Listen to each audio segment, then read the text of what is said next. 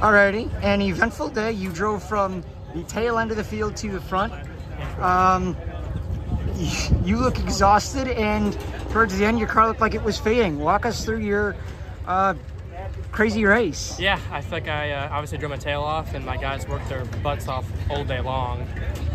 Second the garage open, we had some small screw back out in qualifying, and we didn't get to run a lap. We fixed all the electrical stuff, and then I just had no fuel pressure down the straightaways. So I'm not really sure what that was. I'm sure my guys will find out and get it fixed. But yeah, like the first, I think, lap or two after a restart, they stay just like this. I could fire off okay because the motor would run fine.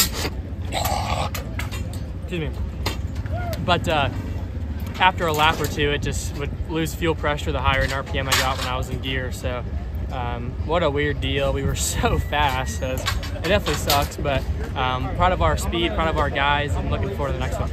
So toward the end of the race, your car was like just going backward. Was that just the lack of fuel pressure? Yeah, we had no straightaway speed. We were the fastest car through every single corner on the racetrack. We just didn't have no straightaway speed. And then you were racing your two teammates there.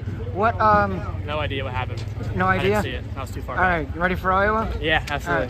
What up? It's Brad Perez. Click subscribe and watch one of the two videos right beside me. Visit frontstretch.com for more racing content.